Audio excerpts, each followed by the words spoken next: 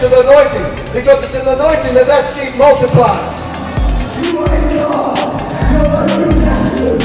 You were chosen before the foundation of the world to be holy, without blame, before He began.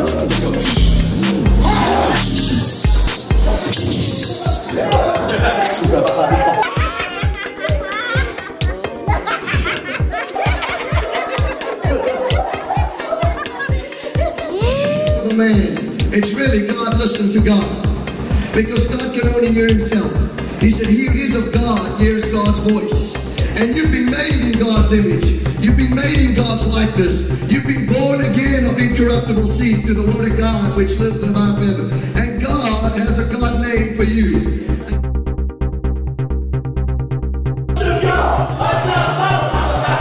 You are a powerful God. You are a majestic God. I magnify you. When God sees a God desire in your heart, guess what? You know it will come to pass.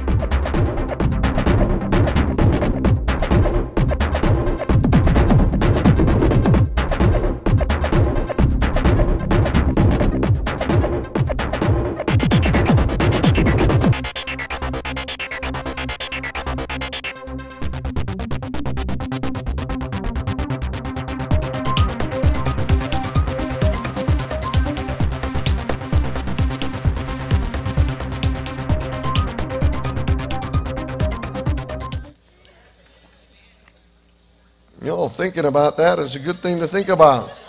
Amen. Hallelujah. You have the mind of Christ. You know, I get around Gary Smalley all the time, and every time we go out to lunch about once a month, he writes like about 50, got about 20 books on love, you know, and marriage, you know. And he did a new book one time called Love and Food, and we'd go to lunch and he always asked me my ideas. And then we got to talking about personal responsibility one day, and we had this idea in Genesis about taking personal responsibility in a relationship and changing yourself before you change the other person, you know. And so he got this great idea called the DNA of relationships. And anyhow, so, you know, now he's working on a couple of other books, and so I dropped him off a book called Power of a Consecrated Heart, because he's working on a book to deal with the heart and relationship and stuff.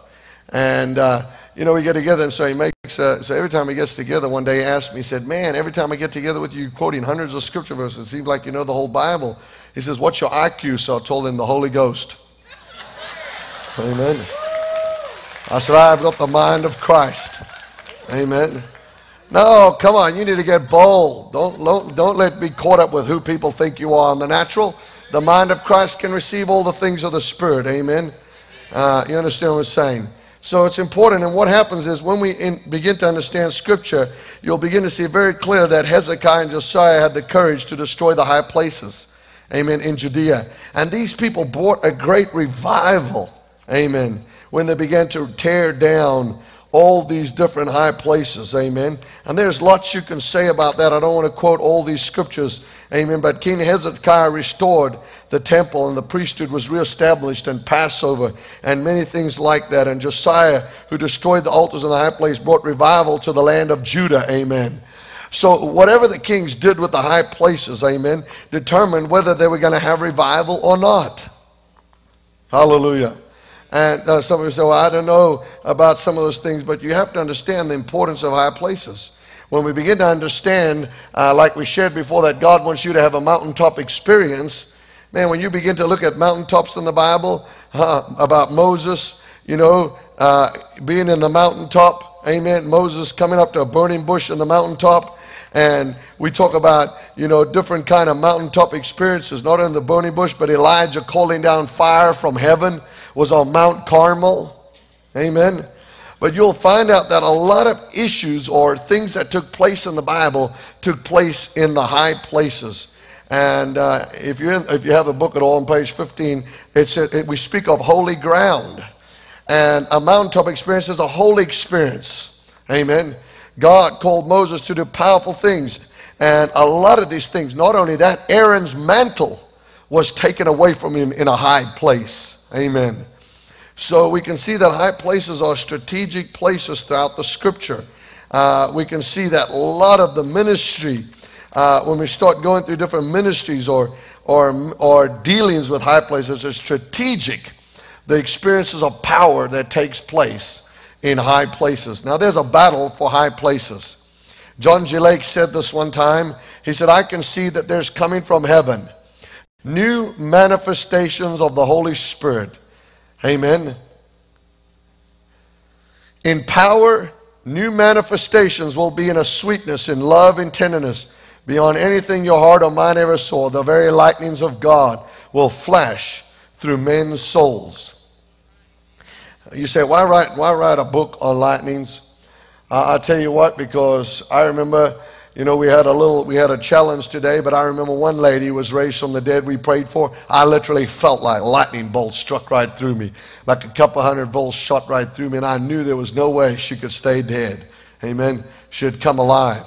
Now I'm telling you, I believe that because I've seen lightning like power strike people to such a degree that they literally saw manifestations if like lightning beams were striking from above my head and hit people. And every one of those people we hit, for example, in Pittsburgh, Kansas, when I did that revival, amen, every one of those people we hit today are in full-time ministry. I thought that was fascinating. Amen. So I believe this is a great place of power. During Jesus' ministry, he shows us a place of power. Think about Jesus' Sermon on the Mount. Amen. Think about Jesus casting the demon out of the man on the mountain. Think about Jesus going up to the mountain to pray. Think about the scripture that talks about mountains, about Mount Olive, when he goes up to pray on Mount Olive. Amen. And the Bible says when Jesus comes back, the mountain of olives will split. Amen. So one could go through a multitude of scriptures symbolically just to show you that mountains, amen, and experiences high place is a place of power. Now there is a high place. Another high place that we have is in our minds, our own minds. We have high places, whether we realize it or not. These are thoughts that we exalt above the thoughts of God. And the Bible says this in 2 Corinthians chapter 10, 4 through 5. Go with me to 2 Corinthians chapter 10, 4 through 5, and you'll see something, because I want you to see something very powerful about this. Weapons of our warfare are not carnal, but mighty to God, to the pulling down of strongholds. Amen. Casting down imaginations and every high thought that exalts itself against the knowledge of God, bringing every thought to captivity to the obedience of Christ. That's a great secret to power.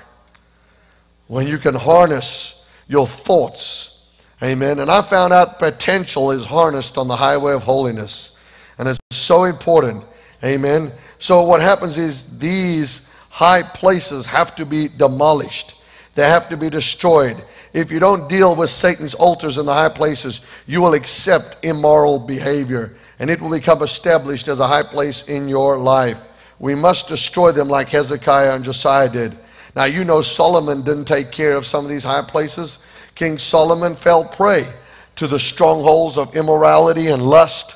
Ended up having, who's with me, hundreds of wives and hundreds of concubines. Who's with me? And before you know it, you can read the story about Solomon, and before you know it, Solomon started worshiping all his wives' gods. And you know that was the biggest downfall of Solomon. Basically, God makes it very clear that he'll tear Solomon's kingdom away from him because he began to worship all his wives' idols. Amen. So don't underestimate and think, oh, I'm just going to play games with God and I can just sin or do this and the power of God is going to flow. That's not true. Amen. Hallelujah. Every Hebrew king was judged according to what he did in the high places. Look at 2 Chronicles chapter 24 and verse 18. 2 Chronicles 24 verse 18. Therefore they left their house, amen, of the Lord God of their fathers and served wooden images and idols, and the wrath came down upon Judah and Jerusalem because of their what? Trespasses. Amen. Some of you think God still changed today. He doesn't think that way. No, God hasn't changed. Amen. So 1st and 2nd Kings tells us a story of how Solomon fell to these high places. And you know what happened? His kingdom, remember how it ended up being split? What a sad situation. Who remembers Asa? Asa initially removed some of the high places, but he didn't eliminate them. Can you believe that? Look at this story, 1 Kings chapter 15. 1 Kings 15, verse 11 through 14. You can get this. You'll get this. Asa did what was right in the eyes of the Lord, as did his father David. He banished and perverted persons from the land, removed all idols that his father had made. Also removed Maacah, his grandmother, from being queen mother because she had made an obscene image of Asherah. An obscene image of Asherah. Who's with me? Hallelujah. And burned it at the brook Kidron. But the high places were not removed. Nevertheless, Asa's heart was loyal to the Lord all his days. Huh? Nevertheless, Asa's heart was loyal to the Lord all his days. Get this revelation. Keep going with me. Watch what happens. 1 Kings chapter 15, verses 16. Now there was a war between Asa and Baasha, king of Israel days. Now look at verse 17. And Baasha, king of Israel, came up against Judah and built Ramah, that they might let none go out or come into Asa, king of Judah. Amen. Look at verse 23. The rest of all the acts of Asa and all his might, all that he did, and the cities which he built, are they not written in the book of Chronicles of the kings of Judah? But in the time of old age, he was diseased in his feet. Now you got to get a revelation of this. He did not take authority. He did not tread upon the enemy. He did not put the devil where he belonged under his feet. And I tell you, the very thing he didn't deal with was the very thing that came to him. Amen. He might have been loyal to God, but he did not take care of some things God told him to do. He didn't stomp his foot down and say, that's enough, devil. I'm taking authority over you once and for all. We hope you have enjoyed this powerful revival message from Apostolic Revivalist Warren Hunter. We pray that this word from God has impacted your life in tangible and lasting ways. If this message has touched your life, please contact us at www.swordministries.org and let us know.